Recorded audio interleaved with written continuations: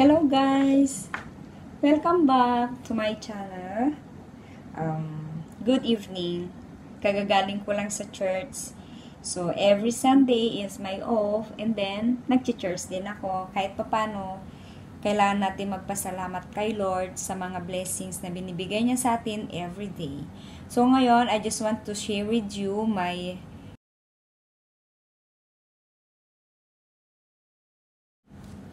So, ito, NEUTROGENA. Papakita ko sa inyo yung mga ginagamit ko. Naging fan ako ng NEUTROGENA. Ayan. Ayan. NEUTROGENA. At saka yung toner ko. Una, I have to discuss with you first the skin detox. Tanggalin natin. Itong skin detox clarifying clay mask and wash. Ito po yung targets niya, yung toxins and pollutions daily. So, pwede mo na siyang gamitin face wash and mask. Every day mong gagamitin as a face wash, it will draws out dirt, oil, makeup residue, and it will give you also radiant complexion while retaining the skin moisture. Ito guys, pwede nyong gamitin as face mask once a week or twice a week. Ang benefits nito guys, maganda kasi may glycolic acid siya. Yung glycolic is a holy grail for exfoliation that will help to reduce the appearance of any dark spots, marks, and blemishes. Kaya maganda siya guys. Try nyo. At saka guys, yung kapag ang hanap nyo talaga ay yung non-comedogenic, eto na, wag na kayo maghanap ng iba. Non-comedogenic skin detox, ito na yung targets ng toxins and pollutions. Maganda to try. Guys, i-try nyo po. Tapos, yung susunod, yung tea tree therapy. Itong toner na to is may tea tree oil and lavender. Ito maganda sa all skin types. Mas lalo kapag yung mga may pimples, yung mga sensitive na may pagka-combination na may mga prone sa mga breakouts. Maganda to guys kasi may tea tree oil siya. At saka lavender. Pwede yung gamitin sa face and neck. Toner siya and astringent. Pero hindi siya ganun katapang guys. Tama lang. Hindi naman siya light. Nasa middle lang siya. Tapos yung after ng toner ko, ito yung ginagamit ko, yung water gel. Hydro Boost water gel. Ito yung napaka lightweight formula na moisturizer na non-greasy. Kasi gel siya.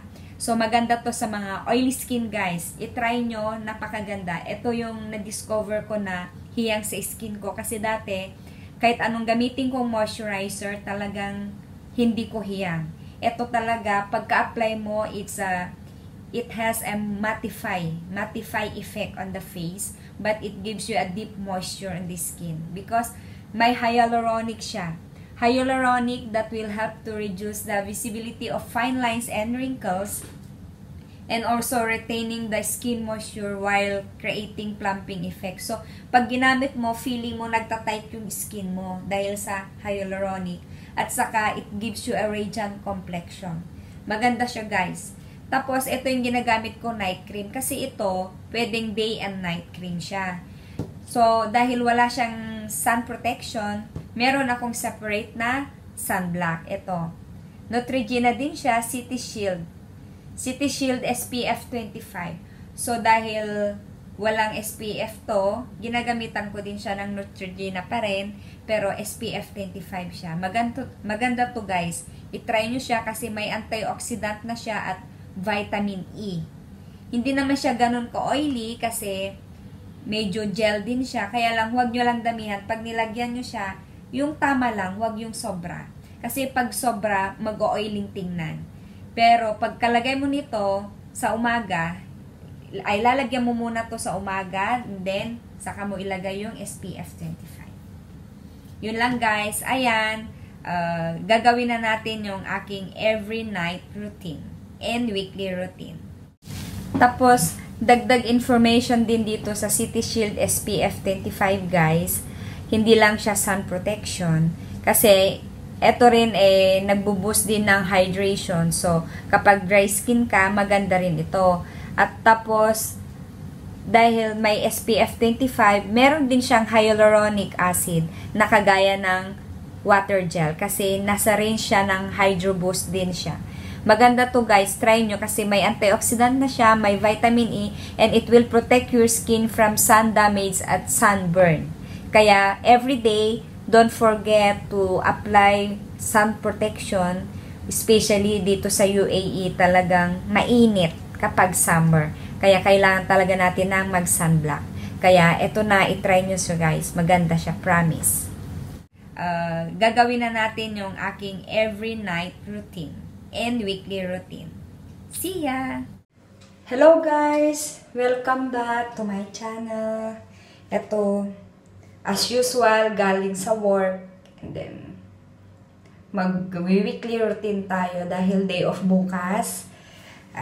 Sa tagal kong hindi ginawa to, ngayon gagawin ulit natin. Yung gaya ng dati, yung skin detox na face wash natin, na nakakatanggal ng makeup. Ito. Ayan. Nakakatanggal ng makeup, lahat ng klase ng dumi, hindi mo na kailangang mag-makeup remover. So, ngayon naman, gagamitin ko as a face mask. 1 minute mask lang guys. So, gagawin na natin, maghihilamos na tayo. Ito rin ang gagamitin ko pang hilamos. Ayan.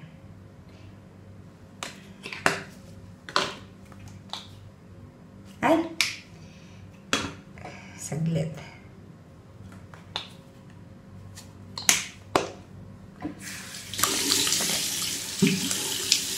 Kailangan natin munang hugasan ang mukha.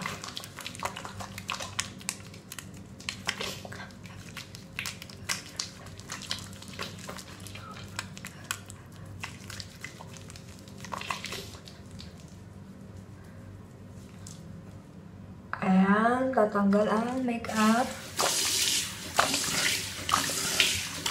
After washing, using the same thing, I mean the same items, ito, yung skin detox. Ngayon naman, after washing the face, and we have to pat dry the face.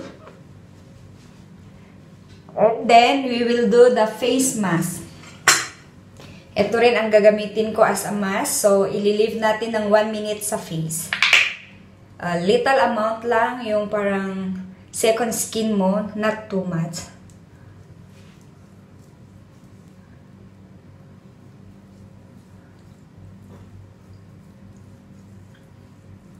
Avoid to apply on the lips and on the eye area. Yan. Maganda to guys kasi may glycolic acid siya na nakaka-light, nakaka-reduce the appearance of any spots, marks, and blemishes, even the skin discoloration. Because glycolic is a holy grail for exfoliation. Nakalimutan ko na. Ayan. 1 minute lang guys, ililib sa face. And then after, wash. Thin layer only.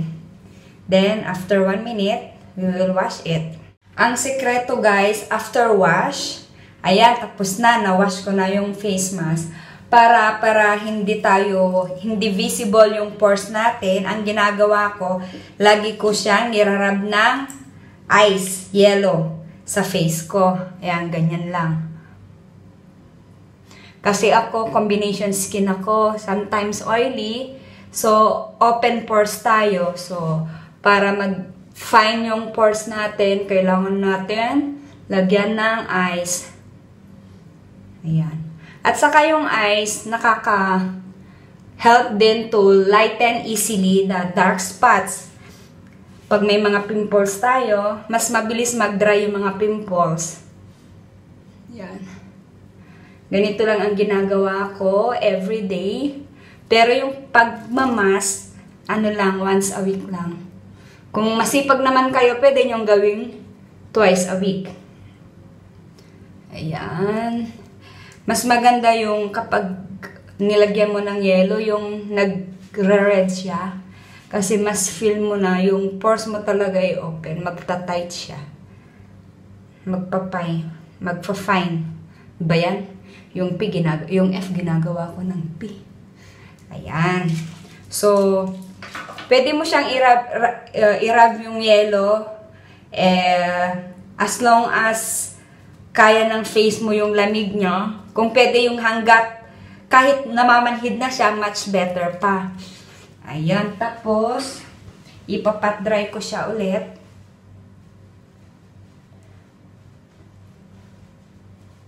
Tapos, gagawin ko na yung next step ko, yung pagtotoner. After washing, kailangan ko mag-toner. Sana ba yung cotton ko? Ayan. So, ang ginagamit kong toner since, oily skin, ito yung na-discover ko na hiyang sa akin. Ito, Tea Tree Therapy Antiseptic Toner and Astringent. So, you can use it on your face and neck every day. So, every day before you put your moisturizer, you have to use toner so that the moisturizer will absorb better on your face. At the same time, in the night also, after wash, you have to use the toner, then mag-moisturizer na. Night cream. Ayan. Ito guys.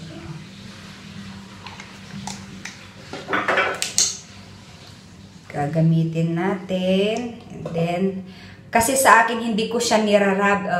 Dinidip-dip ko lang siya. Yan. Ay, may kulangot pa. Ayan. Ay, dumugo yung pimple ko. Ayan. Dip-dip lang siya, guys. Dip. Ayan. Para mas lalong mag-tighten yung pores natin, kailangan talaga natin mag-toner before the moisturizer. Ayan.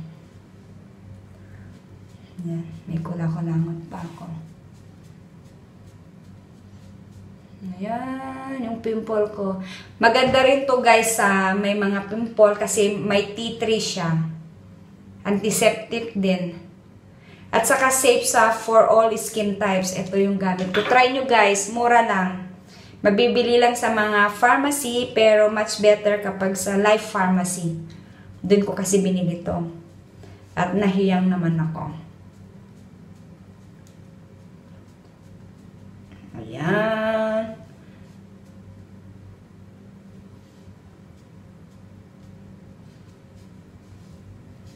Tapos na. Tapos sa neck din pwede din. Ayan. Kasi face and neck.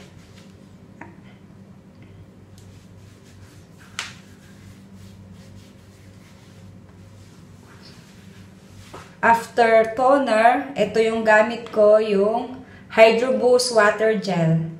NEUTROGENA Hydro Boost Water Gel. Ito, it's good for normal to combination skin. Yung mga oily skin dyan, the best din ito guys. Kasi fast absorbing siya. At saka, very lightweight. Hindi siya greasy. It's a gel type that it gives you radiant complexion after applied on the face. You can use it daily, day and night, no problem. But if you want to use in the morning, you have to use the sun protection. Kasi guys, wala pong sun protection to, walang SPF. Ayan. Ito lang yung ginagamit ko at ito yung nakita ko at na-try ko na talagang suitable sa skin type ko kasi combination talaga ako. May pagka-sensitive na combination na oily. Ayan, bago ko i-apply, kailangan kong i-rub muna sa kamay ko.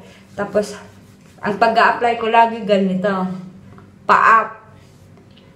Pwede ring circular motion para mag-absorb agad sa skin. Ayan.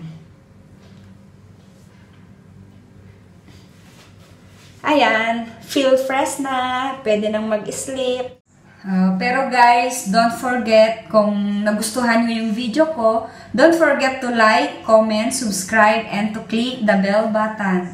Thank you!